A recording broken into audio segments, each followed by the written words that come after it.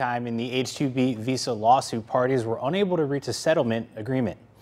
The Guam Contractors Association and the federal government filed a joint status report in district court informing the federal judges that, quote, the parties are unable to reach an agreement, end quote. Court papers state that GCA's attorney, Jeff Joseph, sent a proposed settlement to the defense last week. The attorneys communicated via email and even discussed the proposed settlement over the phone. While the USCIS reviewed the proposal, the agency was unable to agree to the terms of the proposal. In addition, the federal government says they will not be making a counteroffer at this time.